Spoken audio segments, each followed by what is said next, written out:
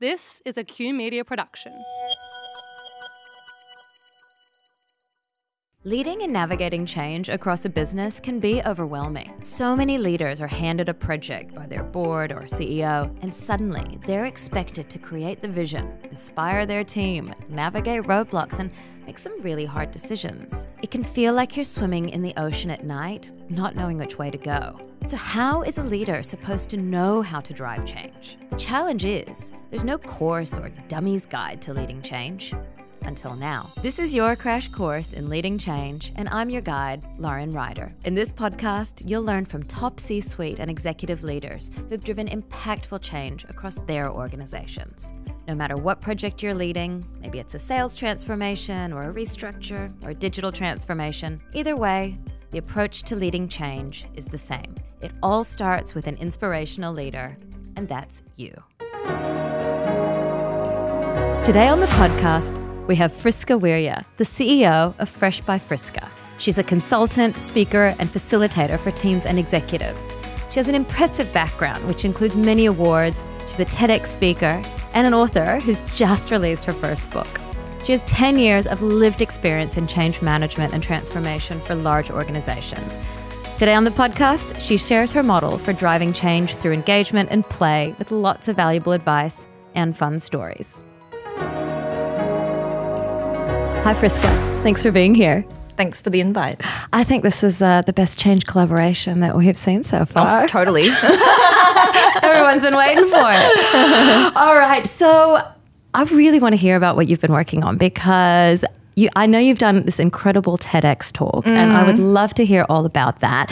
So I watched it. It was fabulous. Thank you. It was all about what you call future fitness. I want to hear all about it. How did you get around to this? Oh, well, okay. I had come across, I think, 4 people in 1 week, and they'd just met me, and literally all of them said, you should do a TED Talk. And the way to get me excited is to put a goal in front of me. And I was like, fine, I'm going to do a TED Talk. So I went on the TED website, did some searching, what are the events happening in Sydney, and unfortunately all the Sydney events had closed for speakers. Melbourne was still open, so I applied for Melbourne and answered the questions, which is essay format. So what's your one big idea? Why does the world need to hear about this right now? Why are you the best person to hear about it? 5 days later, got a really long email from the TEDx organisers. And you know how really long emails usually mean you've been rejected? I initially thought, oh, I didn't get it, that's it. But I dug a little deeper and actually I had been accepted, but just not for the talk that I wanted to talk about. So initially I actually wanted to talk about diversity and inclusion and what it's like growing up in this country when you look like this. And it was very challenging in the 80s. The organisers did some LinkedIn stalking, did some Googling, and they said, look, you've got a really long, rich background in digital transformation, in change management. Would you mind resubmitting your TED Talk to talk about that? Took me, 0.5 seconds to say, yep, sure. And so I ended up doing the TED Talk on what I do for a living, what I've been doing for the past 10 years, which is helping very large organizations build their future fitness muscles. And when I say future fitness, it means, the future, and even today, has been characterized by change, right? Technological change, medical change, ecological change, sustainability, financial change, all of that. Everything's in constant flux. You can't be ready for that sort of environment if you don't work on your fitness. And your fitness means your adaptability, your openness to change, your innovation and agility. So that's what I do. So I'm sure there's a lot of people listening who probably have thought, I want to do a TED Talk. So I'm listening to you going, wow, tell me a little bit more. Like how, you obviously put something in on a website, but what was the actual process of coming up with your speech and what you were going to talk about? So I was a bit different. Everybody else already had their topic, so I was given a topic, but usually each TED event has a theme and you submit a proposal that fits with that theme. And so the process is you write a script and it needs to get approved by the TED gods in New York 2 months before you get on stage. And there is no room for improvisation at all because literally word for word gets submitted and it gets approved. And if you deviate from that, you run the risk of your talk never making it onto social media. So yeah, that's pretty much the process. And a lot of people comment on how natural it is, how the hand gestures match the words, and it was challenging because there's no slides, there's no props, there's no nothing. So it's just you on stage on that red dot. So you had to memorize every single word of that. Every single word verbatim, and also make sure it's congruent with the actions that I was doing. And, why does it look natural? It's because I worked my ass off. It's because I rehearsed 2 hours a day for about 6 weeks before the actual day. And, I did a lot of reading on previous people that have done TED Talks, for example, Tim Ferriss, and he suggested practicing your talk in different locations at home because the body tricks you. If you always practice in the study, when you suddenly are on the TED stage, you're not in your study anymore. Your body thinks that you've actually forgotten, but you haven't. So I was everywhere. I was in the study, I was at the dining room, I was in the bedroom, when I was power walking around Centennial Park, when I was doing the grocery shopping. I'm sure a lot of people thought I was crazy talking to myself, but I was rehearsing. So it's not natural. It's practice, practice, practice until it's perfect. And for those people that get nervous before public speaking or whatnot, it's because you haven't done enough work. If you've done that amount of work, there is no room for nerves. Like, it's locked into your brain. So if we take that back to sort of the leadership arena, we've got probably a lot of leaders listening saying, I get really nervous every time I get up on stage. Sounds like it's just about practice and rehearsal. It is just about practice. And you really have to believe in it. Like, a lot of change initiatives have fallen flat. It's because of the way that it's been delivered, right? It's not the words you say, it's how you say it. It's very, very true. People can sense incongruence and inauthenticness a mile away. So they know whether you believe in a change or not. Yeah, absolutely. So now your TED Talk went really, really well. So I think last time I checked, it was about top 1%. Yeah, on in the technology talks. Yeah, it made it onto TED.com. That is really amazing. Where did it take you? Let's see. I've had 2 speaking engagements in Singapore, 1 in Dubai. It led to being featured in the Sydney Morning Herald. As of yesterday, I actually got a message from Prestige Indonesia wanting to feature me as well. And I've since expanded on the talk and I've turned it into a book. Wow, that is incredible. Tell me a little bit more about this book.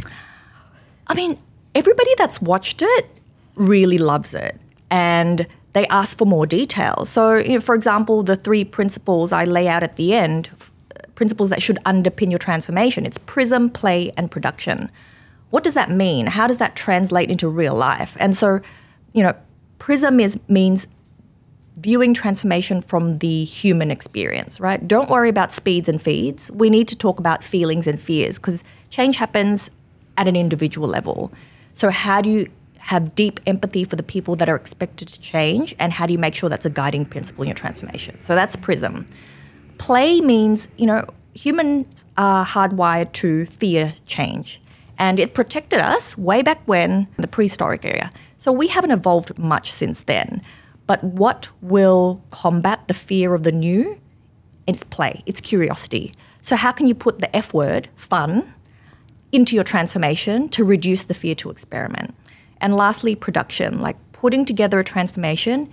It is like a star-studded production. You need a really good director, so a seasoned change expert, to make sure all the actors of the transformation are in place. The business analysts, the testers, every man and his dog. So it is like putting together productions. You need the right people at the right time in the right place to get the whole experience. So how do those principles translate in real life? So I go into that into a lot more detail. And also I find that a lot of change books, they're very academic and they're usually written by people that have lots of letters after their name, but no real world experience driving change, no scars, no bruises. And so I've done this for 10 years. Like, I've had people, 10 centimeters from my face yelling at me full pelt because they were losing their car parking privileges. When I talk about things, it's because I've actually experienced it. It's a lived experience. So I'm sharing about that, and also a lot of case studies and thought-provoking analysis. Let's go into a couple of those. So we all want to nail our strategy, right? But here's the thing I've picked up from working with growing companies. Their leaders aren't always singing the same tune. Processes are not built to win, and there's a few key people who could use some skill boosting. The reality is, to make this happen, you've got to get three things in sync: people, processes, and systems. Now here's a smart move to keep that growth growing strong. Dive into our transformation and change programs, or a professional development program for your people. Our team have worked with some of the world's biggest businesses, giving them clear ways of working, upskilling their leaders, and taking all their headaches away from wondering if they're doing it right. We only have limited spots each year, so inquire at our site, www.leading-edge.global, and mention you heard it from this podcast. I want to hear some of those case studies because, that's what this podcast has been about. All of our change leaders have come in and we've said what went well, what didn't. What are some of the biggest learnings that you've had that you share with us? You can talk as much as you want, but there's nothing like a lived experience to change people's minds. So I'll give you an example. The most challenging change project that I was on, it didn't last long. It was probably about 9 months. But it nearly broke me. And it's because I was the 5th consultant in the door. It was a public sector client, very, very old school. And what made it more complex was the change was happening in many areas at the same time. New CEO, new building, so that was the change. So they were detonating their old office in the CBD, which was very convenient. Everybody took the train to get there, to a brand spanking new building 45 minutes away. Limited public transport options, minimal parking, not much infrastructure. And the gossip and the rumors surrounding this was at an all-time high. And I thought, I can talk till I'm blue in the face, but they will never believe me. So adopting the principle of play, how do I make this fun for them? And it's even more challenging because I wasn't given a great deal of budget. I said, okay, I need to get creative. So I actually drove there. And I went around to all the local businesses and I said, look, as you know, this government department is going to be moving in a few months. I want to organize like some sort of fun day out for them. Do you think you can offer me anything? And because they were new businesses, they were so open. They were like, yep. So, get coffee vouchers, get calendars, all these little things. Like they weren't expensive, but it meant that someone cared for their needs, like maps, dry cleaning vouchers, etc. And I thought, okay, that's one thing done. Way to make them feel special without spending any money. And then, right, what am I going to do? What's the main source of gossip? And the main source of gossip is that it's too far, public transport was unsafe, it's complicated to get there, blah, blah, blah, blah, blah. I was like, okay. So I negotiated with Public Transport Authority for discounted transport cards. Wow. How did that go? Really? I felt like Karate Kid, like, swipe on, swipe off. This is how you take the train, ladies and gentlemen. A lot of them had never taken public transport before. And I literally took them with me 20 at a time on the train. like a preschool. Yeah, I did. I felt like a tour guide. Like, where's my brolly? It was exactly like preschool. They were all significantly older than me. And then when I got there, it was like a tour. I had the building manager teach them the new security processes. I had the IT people showing them their new screens. The architect was there talking. And then we did a little look-see of all the surrounding business. And then I gave them the goodie bags. And then when they were on the train back, it's like they were really happy. They were buzzing. And when they got back, it wasn't me singing the changes praises. It was them telling their other peers saying, hey, you know what? It wasn't that bad. And the week after, it really meant a lot because one of the elderly gentlemen that was on the cohort that I took, he said, you know what, Friska, after you took me on that, I took my granddaughter to ride the train and it was amazing. She loved it. Love that. But like who goes to that effort? Yeah. Usually it's like, read an email, this is what's happening, pack up your shit, and then we're going. That's the change. That's right, yeah. But like I always tell people, it takes longer the way you do it, or it's too much effort, blah, blah, blah. Well, you can spend a reasonable amount of time engaging your people, or you can spend an unreasonable amount of time being crippled all the way to the very end, people kicking and screaming. So which one do you want? Yeah. Like your choice. I think the whole goes all the way back to the carrot and the stick, isn't it? It's just so much easier to get someone through a carrot to say, great things are going to happen if you do it this way, rather than if you don't do it, it's all going to go down. Yeah, like don't get me wrong, it wasn't like smooth sailing after that, but those dissenters were no longer loud and proud, and so it neutralized their negativity. So when you do have dissenters, though, so on any project, have you found ways to find them? Because as we say, the loud and proud ones, I think, are actually really great because you find them, you quiet them down, you deal with it. The quiet ones, those are the harder ones to deal with. Have you found any tips or tricks that you can find them and then deal with it? Ask a lot of questions. Make sure you have a really good change network, because you're the newbie on the block. Usually you're the external consultant. People have been there 5-10 years. You don't have the inside info that they do. So find those people who may not be the subtle, covert gossipers, but they are your eyes and ears.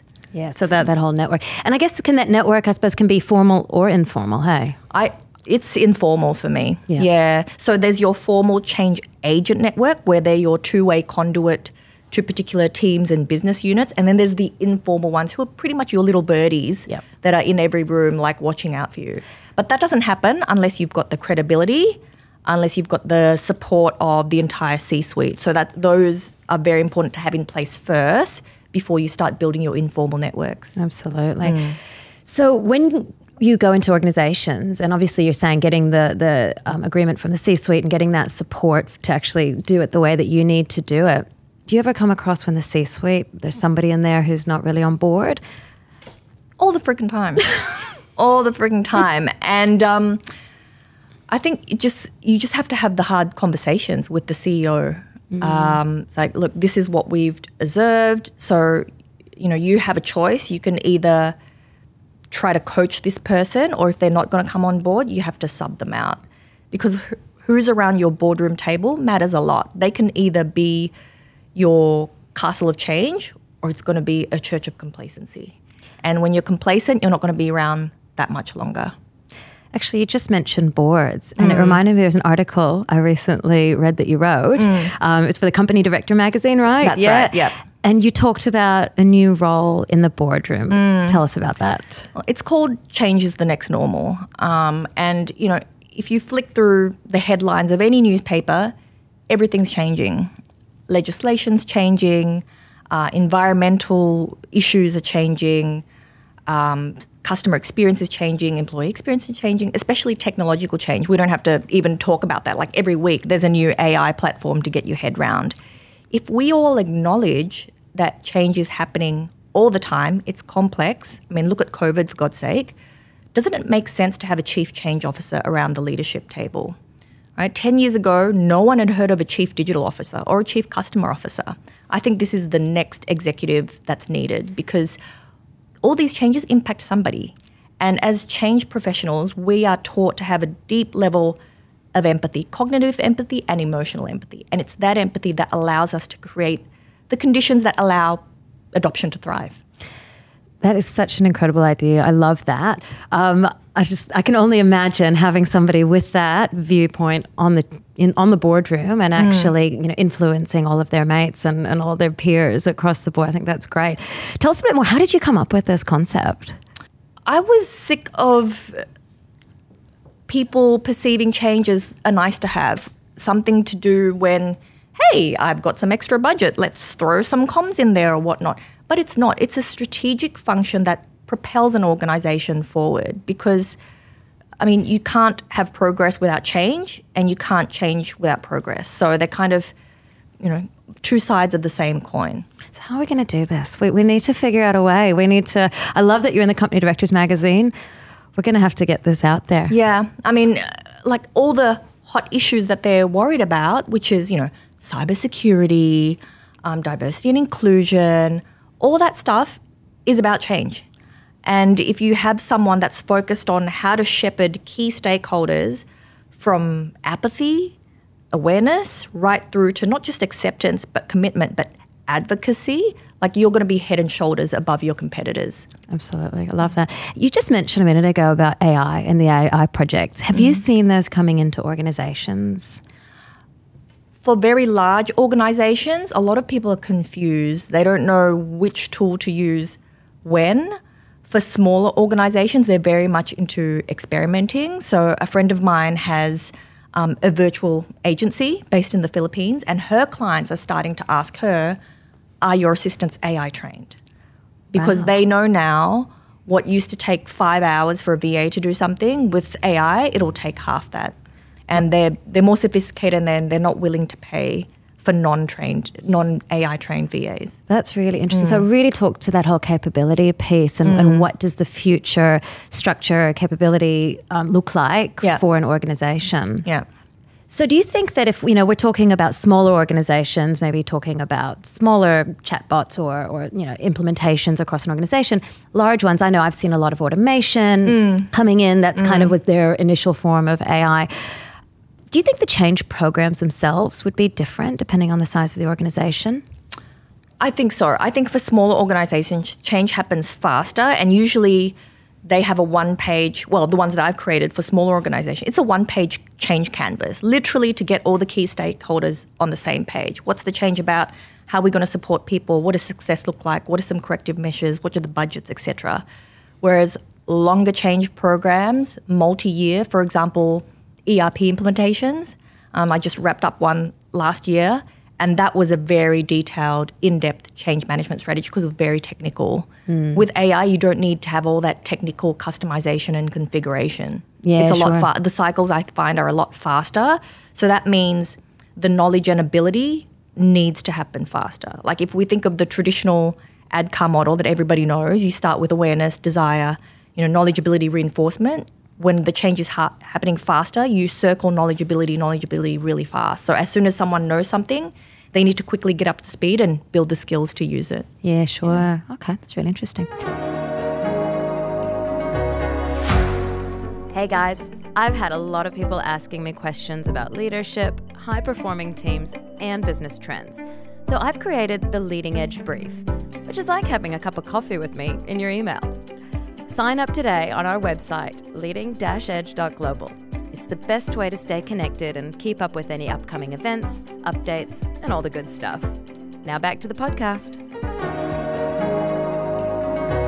You talked a bit before about the concept of play, which I love. And we always talk about gamification, and it can be really difficult, I think, sometimes to be creative and actually come up with that when, you're trying to roll out, a technology project. It doesn't seem like it should be fun. Yeah.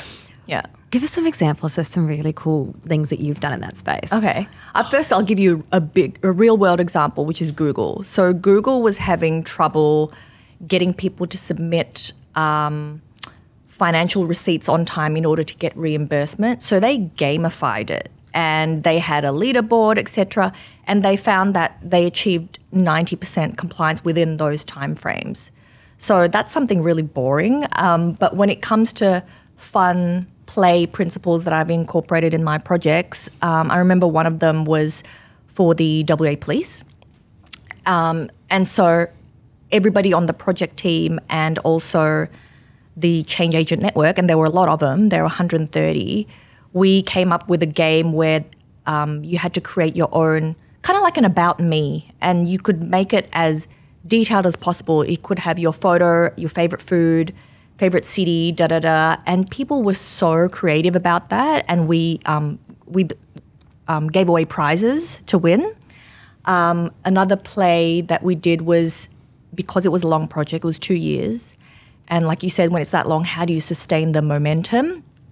We did simple things like lunchtime workouts, and they were always team-based workouts, and that incorporated an element of play. Every month we had a fancy dress-up award. Again, that incorporated play. Now, when it came time to demo the system, it was not interesting. Like, oh my God, send a police horse here, program a helicopter here, respond to a 000 call here. So I was like, God, how do I make it interesting? I thought, okay, and I sat down with the 2 superintendents that were leading it, some call takers and dispatchers, like, right, well, what are your ideas? What do you think? I wanted to co-create it with them. I didn't want it to be the Friska show. And I said, look, tell me what are the 4 most common scenarios that you encounter? I'm like, okay, it's like, robbery, hostage situation, stolen vehicle, and I can't remember what the other one was. I was like, great. I said, we're going to do a skit. And we literally did a skit. People were real life cops and call takers, acted it out. I even got the commander, for God's sake, to play a robber. And there was a big screen in the back showing what to input in the new system to get it to do what you wanted it to do. And people were cackling their asses off. Like, it was so fun. It was so memorable. And the people that came to that offsite, they all went back to the stations and started creating a buzz out of it. So that's that. I love that. And something organic that I didn't do, I would love to say I claim credit for it, is nifty tips and tricks. So I think one of the police officers just put a 30-second selfie video of him talking, saying, hey guys, did you know that you can do this in this new system? Look, it's amazing. Bang, dropped it on Yammer. And people started kind of wanting to outdo his tip. So never underestimate the power of competitive spirit. I love that.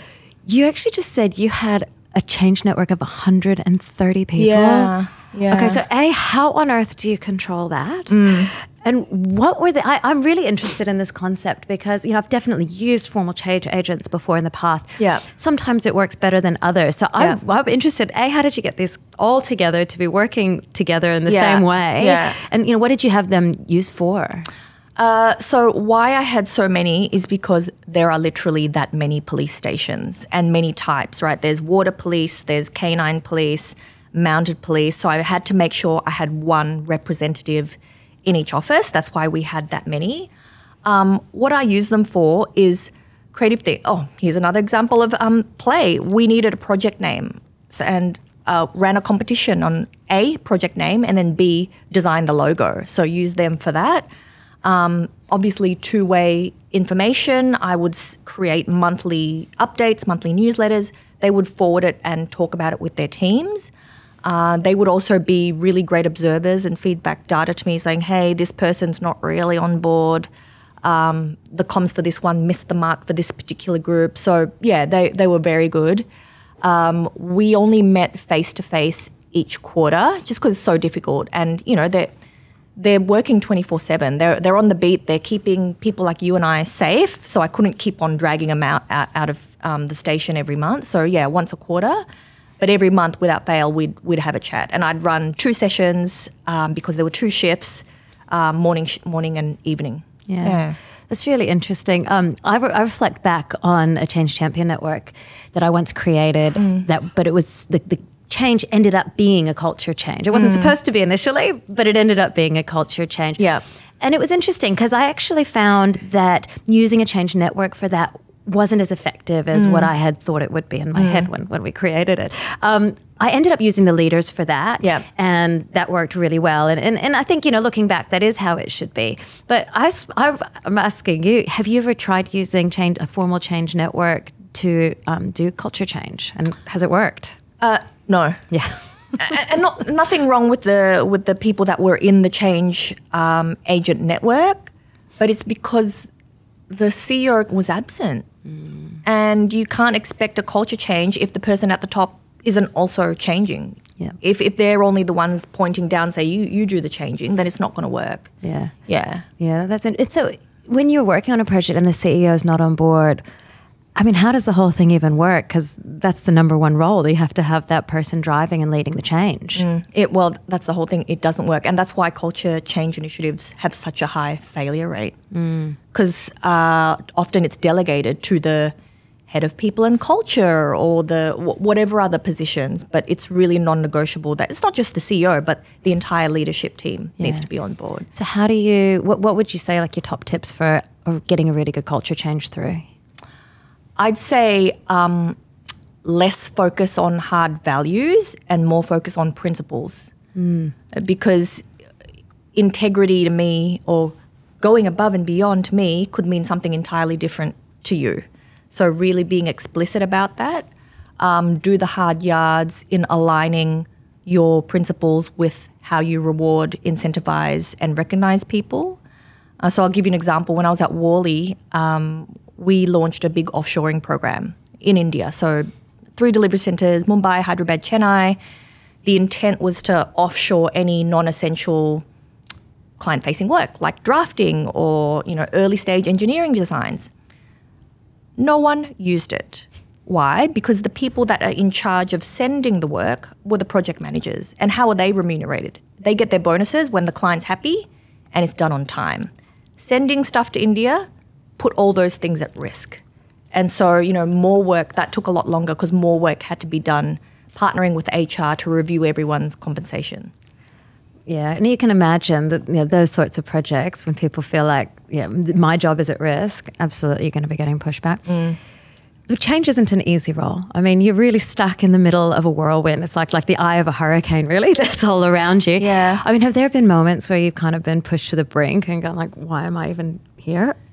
Yeah, totally. And I think it's important in that situation to self-care and self-soothe, whatever that looks like for you. And for me, for that project, that was really hard because even just motivating myself to get out the door and go into the office was super hard. And then I just asked myself, like, in 5 years' time, is this really going to matter that much?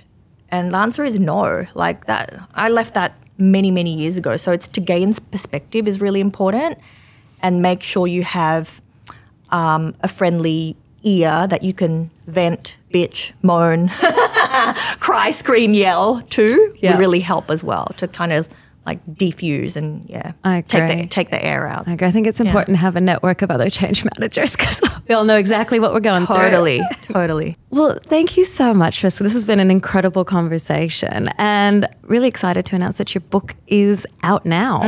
So where can people go and find it? They can find it on all online book retailers, so Booktopia, Amazon, etc. They can also download it from my website, freshbyfriska.com.